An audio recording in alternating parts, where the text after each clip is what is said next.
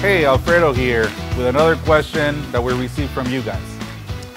Today's question is, my digital ink is not curing. Why? The main reason why your ink would not cure is A, you're applying too much down, or your UV settings may not be appropriate, or your lamps are lacking maintenance. Your UV lamps are rated for 1,000 hours, yet doesn't mean that they will last 1,000 hours. So once you start getting the 700-800 hours, you'll want to keep an eye on them. You want to make sure you take those cassettes out once a week, make sure everything's getting wiped down and you're getting a visual inspection on them, make sure that you're staying on top of your lamps. You don't want to send out partially cured ink that will then become an issue when the end user is applying them.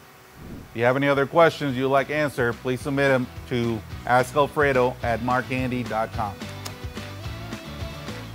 Hello, Alfredo again, yet for another Ask Alfredo. Hello, Alfredo again for another Ask Alfredo series. How do I know? Okay, I gotta redo that one again. Now I got too many notes on here.